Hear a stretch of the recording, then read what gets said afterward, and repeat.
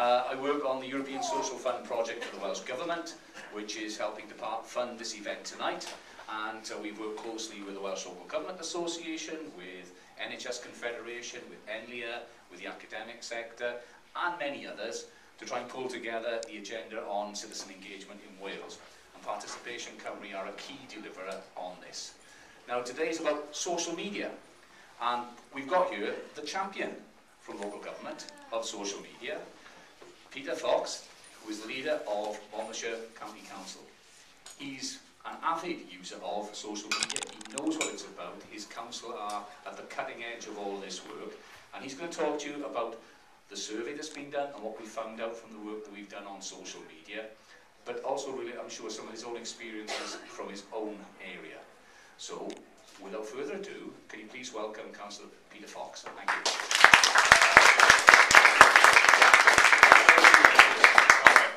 Well, good evening.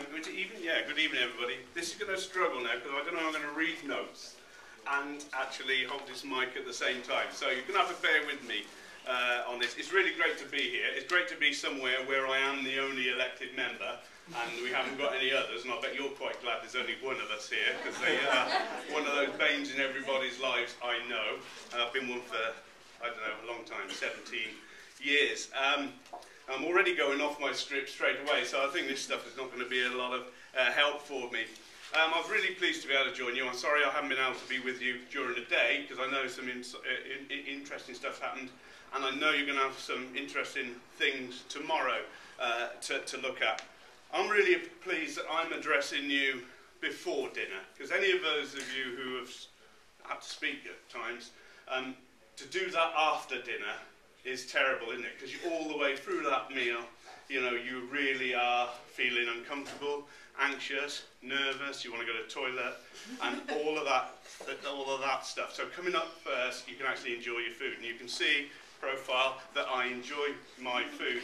So actually, perhaps speaking after would be a better thing to do. However, I'm sure there's many of you now tweeting out, Peter, you don't look that bad, and I thank you for that in advance. I'm told that's positive thinking on my behalf, and I'm told if you think positively long enough, it will manifest. So thank you. I hope you've had a good day. I hope you've picked up some good information. It's a really exciting time we're living in. Just a little bit of background. You've heard of the survey which was commissioned by the Public Engagement Working Group, and and by way of a little bit of background to that, then I'm going to have to just dump this stuff as it goes. There we go. Right, the Public Engagement Working Group are a multi-agency collaboration that came together to ensure coherence of effective citizen engagement approaches, including knowledge, skills and good practice that lead to improved service delivery of public services across Wales. Absolutely fundamental for where we are. From recent studies and anecdotal information, we know that digital engagement and social media activity is varied across the public services in Wales. We also know that social media is increasingly seen as accessible and a cost-effective way to work in for all sectors. We wanted to have a clearer picture of the barriers for individuals and organisations in using social media and develop a programme of collaborative activities that would support organisations to overcome these barriers, such as skills development, national guidance, and more importantly, connecting those organisations that have something to share and those that have something to learn. And I think that is so important because there is some really good work going on around Wales in social media. And there's a lot of people who want to get on board with that, but are perhaps a little nervous too. And that's why it's so important to have these sorts of events where we can actually share good practice, enthuse each other and try to reassure each other and teach each other how we can best actually take this agenda really forward. This survey was undertaken in partnership with Societum Wales, Communities 2, Digital and Digital Inclusion, Customer Focus Wales and Local Government Data Unit aim to provide us with an evidence base to work from. And as a WLJ lead for ICT and digital inclusion, I'm really happy to be able to champion all of these things around Wales best I can. I'm not as big, you bigged me up well there, scary. I use social media a bit.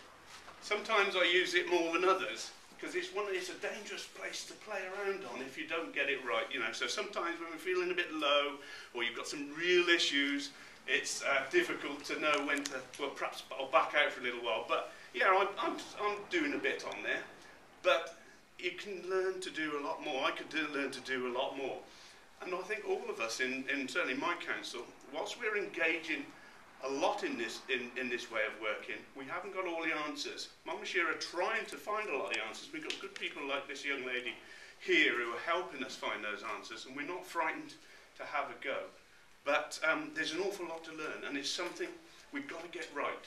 We've got to get right because there's a real opportunity out there to engage with people who want to be engaged with. And we don't want to miss that opportunity at all. Right, another sheet.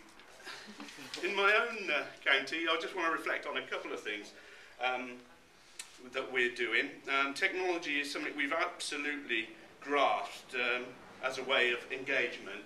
And just by way of example, just to share a couple of things which we've been doing, not necessarily, well, it's linked to social media as well.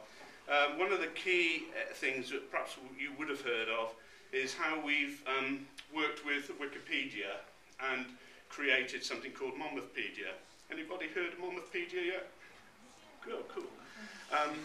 Well, go online and have a look at it, because Monmouthpedia, Monmouth Town, is the first wiki town in the world. Okay, massively big thing. A lot of people don't realise it yet, but we work closely with Wikipedia, and they helped us, and they allowed us to use their brand.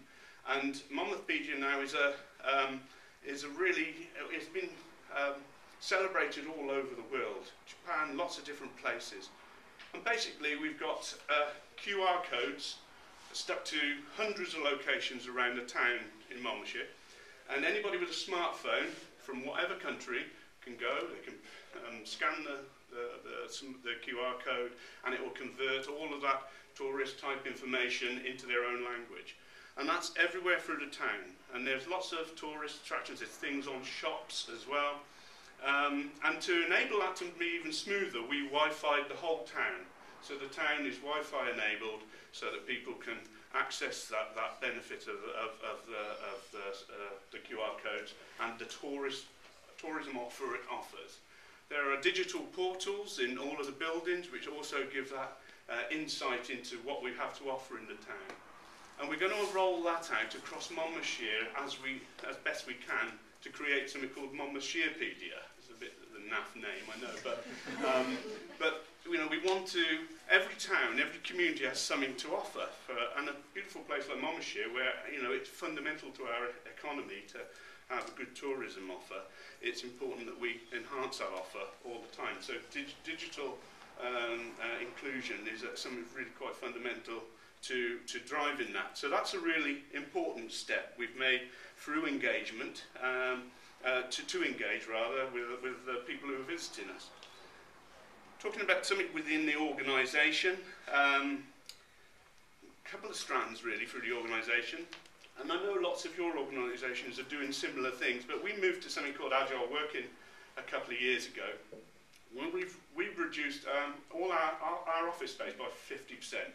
So, you know, I'm the only person in the council at the moment with an office, and I've only just had that.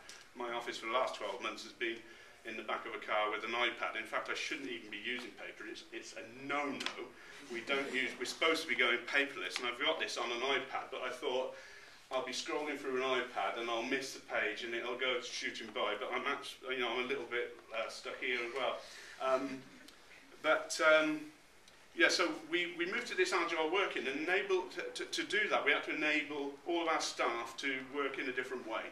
So they've all got access to their own laptops with their own numbers through a VoIP connection. You know what VoIP is, Voice over Internet Protocol. So it's you know, Skype basically, and all of those laptops have got that. They've all got video conferencing opportunity on them, and instant messaging. And all members of staff carry their own number wherever they are. So if they're in Australia, you can speak to them on that same number. And that's enabled us to address work-life balance for the staff, and it's also driven massive efficiencies through our accommodation needs and all of the savings which are derived through that. So it's been a massive part. Linked to that, in January 2011, we took away all controls or restrictions on members of staff using social media. So any member of staff can use any social media they wish and whenever they want to during the working day, because we recognise that social media now isn't just a leisure thing, it's a way of communicating constantly. And some of you would have heard me say before, you know, we need to be where the people go, really, where the people are.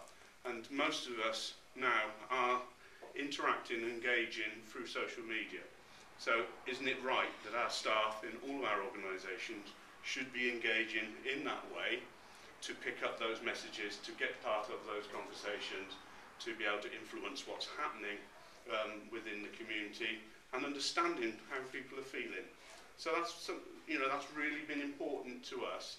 Helen and communication staff in Monmouthshire have an active Twitter feed with over 7,000 followers, and a lot of those are constituents and residents, and constantly fielding lots of information about what's happening in those communities.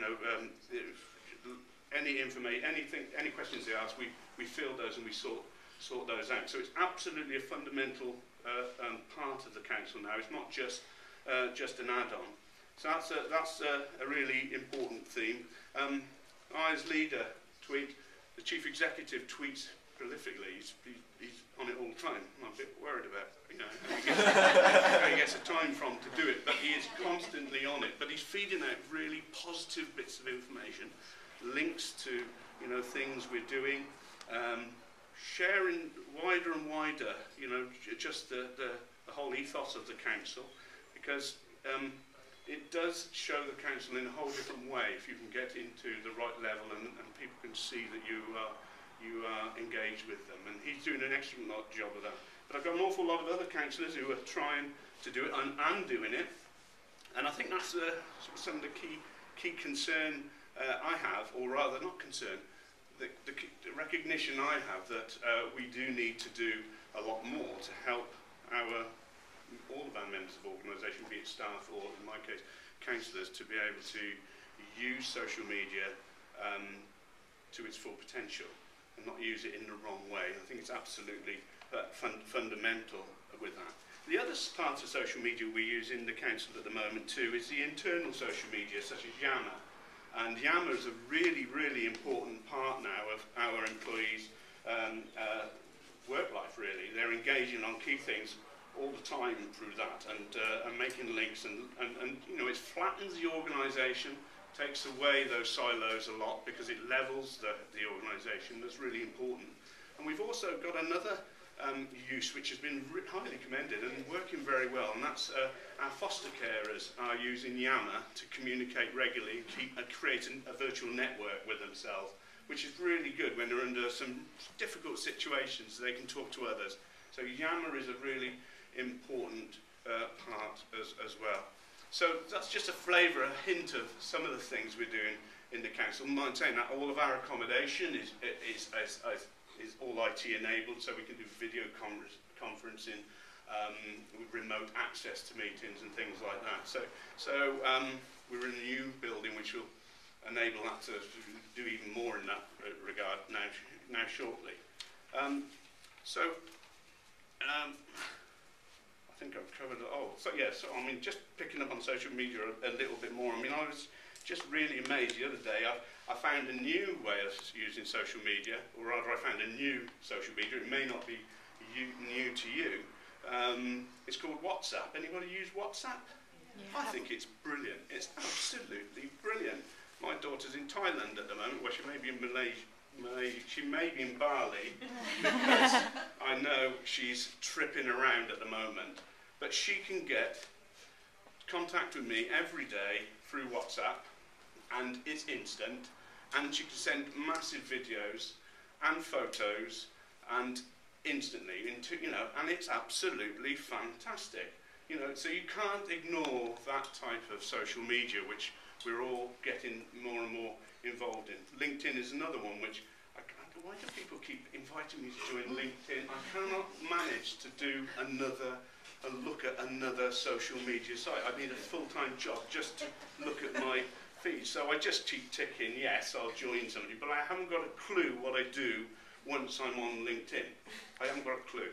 It's probably simple, but I need training on that. But the trouble is, where do you stop? And I think that's the important thing, is how do we make what we're doing relative, how does we make it most effective, and how do we get the very, very best out of it?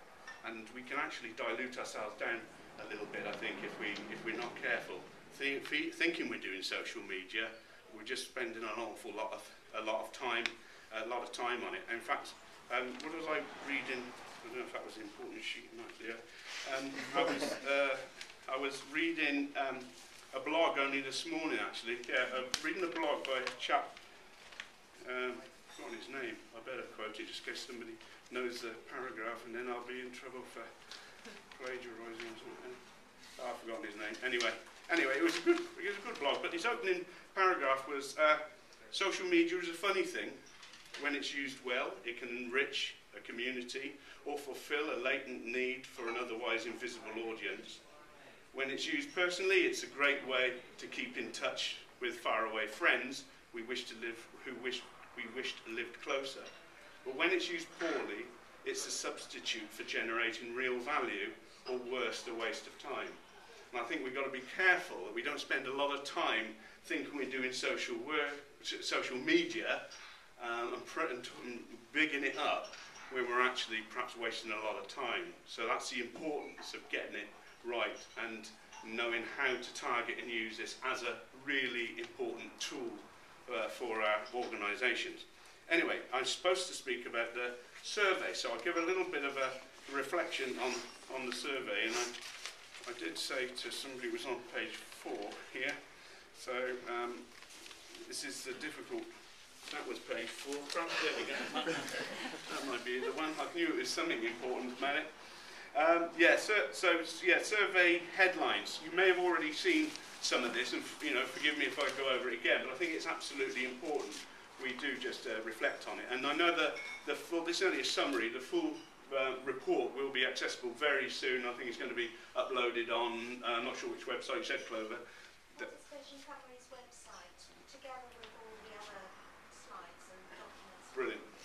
Brilliant. So responses. 576 responses to the survey, of which 50% were local government. I believe every local government, every local council responded. That was really positive. 19% were from the third sector, 17% from Welsh Government, 7% from NHS, and 6% from other services such as police, National Parks Authority, fire and rescue services. So this is a big issue for public service in Wales, there's no doubt about it. So organisations mostly used social media for communicating news and resources and providing information about services. Respondents felt that customer feedback, engagement with stakeholders and consultation were the key areas where their organisation could extend use, and the most commonly used social media tools were Twitter and Facebook. The challenges that most of them felt they had was mainstreaming social media in Welsh public services. Those challenges mainly were the lack of social media knowledge and skills, strategic guidance and leadership. Also, almost 3/4 of respondents felt that the sharing knowledge and other organisation experiences, examples of good practice would be useful. It's got to be, it makes total sense. And there are a number of tools now available to support organisations in this. Firstly, National Principles of Public Engagement and Evaluation Toolkit. That's a mouthful, I don't know what that's abbreviated to, and that's available on Participation Cymru's website. Also, I'm praising her, I'm bigging her up, she'll want a pay rise. Helen also has some really interesting blogs.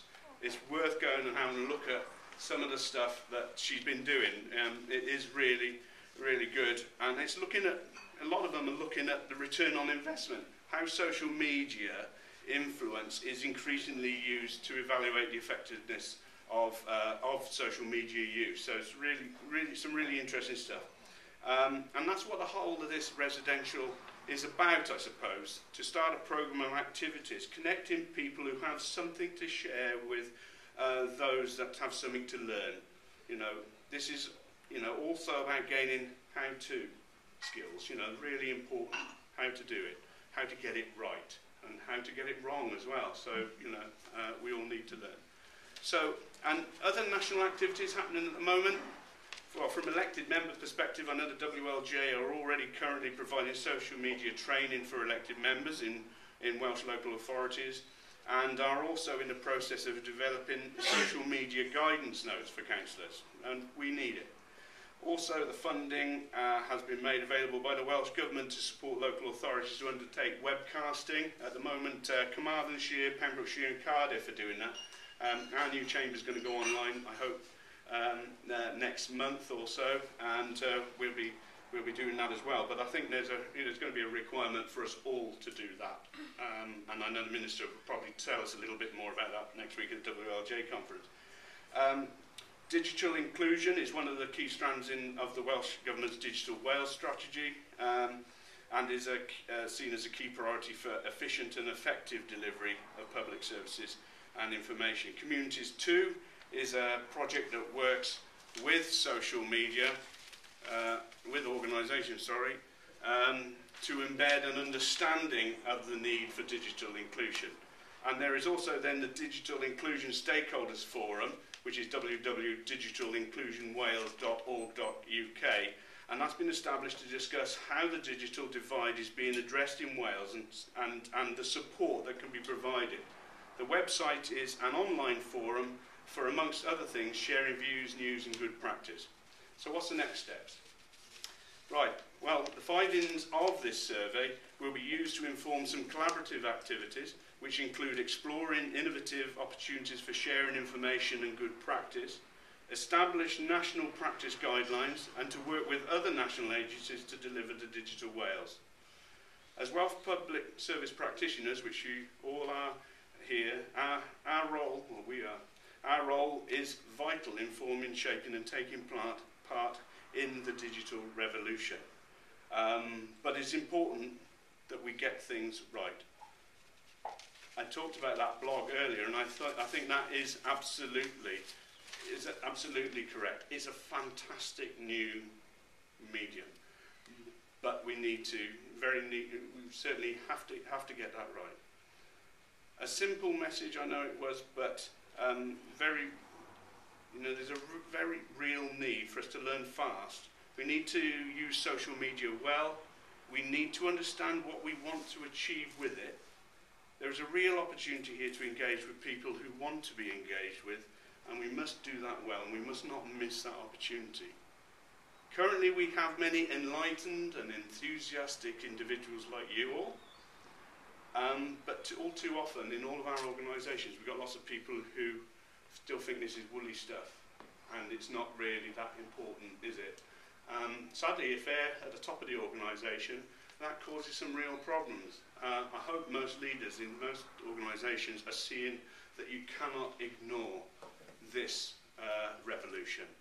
You've got to be, you really have got to be in it. You've got to really take it seriously, and your leaders need to be investing all resources into the development of this, because it is, you know, the days of email as a fast communication, relative communication medium are over.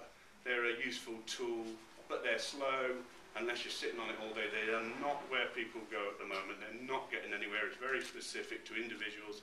It's no good. Same as text is okay if you've got the right phone to do it on. But, you know, this social media and honing it to actually be a tool for us is absolutely fundamental. There's no point me having 900 followers if 700 of them are in the United States.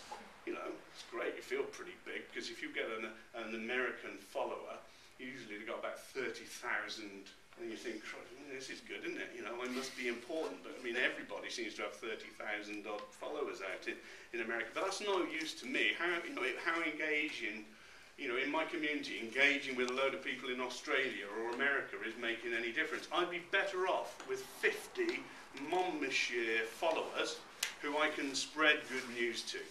So when we're choosing our followers, when we're looking who to engage with, when we're stalking because we do, don't we stalk? You know, we think, oh, he's a cool person, I'm going to see who he follows. Oh yeah, I'll follow him, I'll follow her, you know, it's great, you know, and then they follow you back, and it's, you know, and we do it all the time. And if you say you don't do that, I don't believe you. You know, because you do. You try to find people who are interesting, who have good content, because what you put in your tweets and on your blogs and things are absolutely fundamental. I'm seeing some new people who are engaging in my council on Twitter politically, and they're actually using it as a really negative force, you know, slagging people off and why aren't you doing this and doing that, and that's absolutely no good. Does not do those individuals any good, and doesn't do our organisations any good at all. You know, so it's really important, and that's probably what's happening tomorrow a bit, is to make sure you understand what sort of content you need, and what sort of things you want to say, and be careful of what you say, because it says a lot about you. You know, I've said this on my own blog. You know, if you go, how many of us would go and stand in a room like this and start shouting at somebody, and you're absolutely useless. You know, why are you doing that? But of course, when they do that on their Twitter feed, that's exactly what they're doing. But they're saying it to thousands of people, and they're not saying, the people aren't thinking, oh yeah, I agree with him. They're saying, what a crap, why is he doing that? You know, and that's why it's so important that we use it in the right way, because it can be a very harmful tool as well for individuals and for organisation. So I haven't really got much more to say, other than, yes, we're in a digital revolution, and it isn't going anywhere. And it's a really exciting place to be, and I think it's going to be growing and growing and growing. I don't know where it will get to. I just don't know. But, you know, if you don't get on it and get with it, you're going to be left way behind. So thank you for inviting me here tonight. I look forward to talking to many of you. I'm going to stay for the dinner. I'm a great, as I said at the beginning, I'm a great lover of food, so that's why I had to tweet for my lunch, or rather for my dinner tonight. Can I just thank you very much, and hope that you have a really good evening, but a very successful day tomorrow. And I hope your organisations really benefit from today.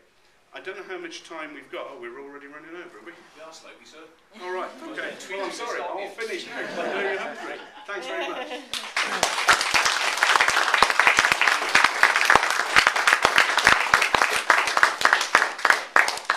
Peter said I bigged him up too much. I don't think I did I? No. Did I? Come on. No! Right. Hands up who wants dinner next. Don't be shy.